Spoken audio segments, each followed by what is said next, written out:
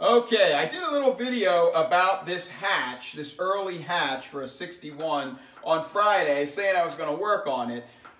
Let me tell you, it has been a nightmare ever since then. Used to be my most unfavorite thing on an E-Type was messing around with the doors, but this is my new least favorite thing. To be honest, I've never messed around with one of these before because over here in the US, if your hatch is bad, which actually doesn't happen that often, you can get some rust at the bottom, you just get another one because the hatches are the same for all the 2+2s and the coupes, series 1, 2, 3, but actually 3s are a little different. They got that vent and all that, but for the most part, they're the same. But these 61 hatches are special. And so what I ended up doing, come on over here, I had said I was going to cut this here, here, and here, but there was some rust starting to build up here in this lip, so I ended up cutting it over here. Took this piece out, cleaned this all up and red oxided it in there, turned this around, blasted it, and red oxided in here, but I had to do a lot more hammer and dolly work than I thought. And then, in addition, I figured out why they switched away from this design. So if you look here, you see how this is a flush thing here, and there's a caged plate under here, and it was flush for the bracket. This just wiggled and tore out of there, and just hold that thought. Let me go over here and grab these other two hatches.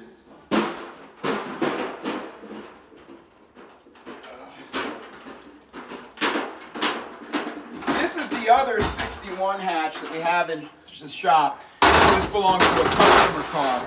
But if you look at this, you see how this is all pulled up? There's just nothing back here to support this. These little spot welds are for the cage that holds that plate. And it's just really flimsy. And so I'm assuming that is why they eventually decided this isn't going to work. And they recessed it. And you can see by recessing it, you're putting a step in there that makes it a lot stronger. And then they also staggered the bolt holes. So the bolt holes aren't in a line that are just rocking. You're getting a little more strength that way. Although, strangely enough, somebody just sent me an email and said theirs had cracked around there. But you can see this is a real weak point on these early hatches.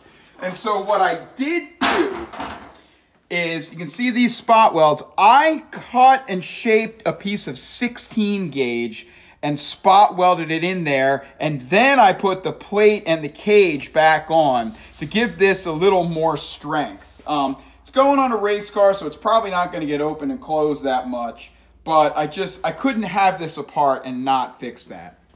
So there's a seam right here. There's a seam up here on these two. I did a great job just in bare metal. You can't even tell that was ever cut and welded. Come over here and get a close-up. Look at that.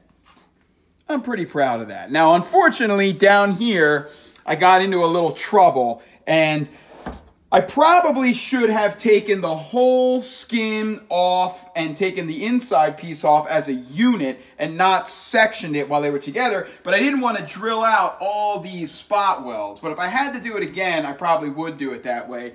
And then these holes here, all these little 1/4-inch holes, these are drains, but all the rest of these holes are for these crazy clips.